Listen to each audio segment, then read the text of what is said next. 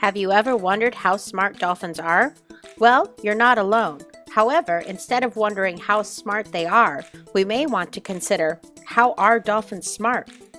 To assess cognitive abilities in dolphins, we as researchers derive performance-based tasks, which we believe reflect cognitive abilities. The variability of dolphin behavior is evident in their communication, foraging, as well as play.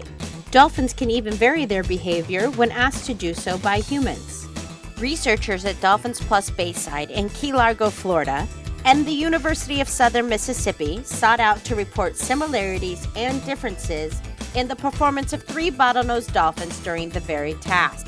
We know that dolphins have the ability to understand human hand gestures, called signals. Each of these signals has a distinct meaning, and the dolphins are rewarded with fish when they execute them correctly.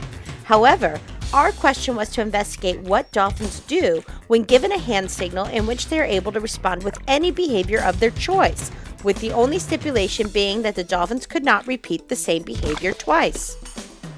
Following the work of Karen Pryor and her colleagues, this ability is commonly referred to as the creative behavior, a bit of a misnomer since dolphins need not always create a new behavior to succeed on the task.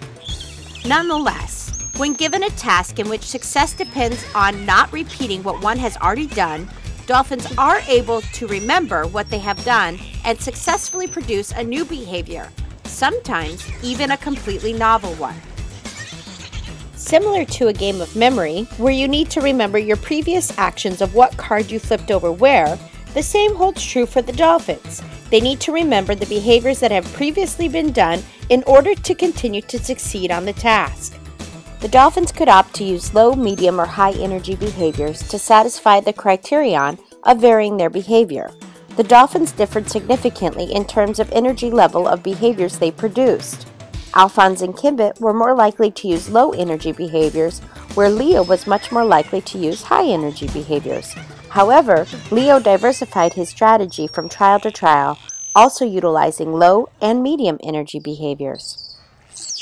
Each dolphin produced a number of behaviors that had never been reinforced by the trainers prior to the occurrence of the very task.